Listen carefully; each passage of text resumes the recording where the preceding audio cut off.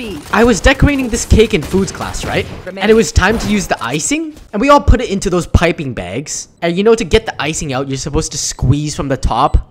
Yeah, no, I squeezed from the bottom. And all the icing may or may not have come out of the bag. What in the 18 little Vietnamese boys was I thinking? That's not even the worst part. When I was trying to put the cake into my container, I flipped it the wrong way. So now my cake was upside down with fucked up frosting everywhere. It looked like a crime scene, bro. I did not bake the cake. The motherfucking cake baked me, man.